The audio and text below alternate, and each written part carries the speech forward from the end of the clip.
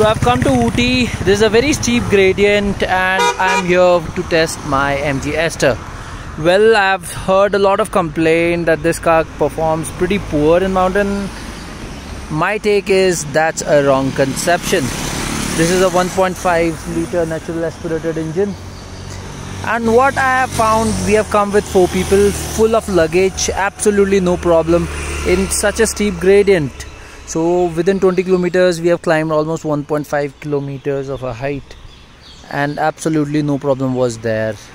I was easily able to navigate within 4th and 3rd gear. Obviously 5th gear wasn't going to the mark, but it has performed quite well.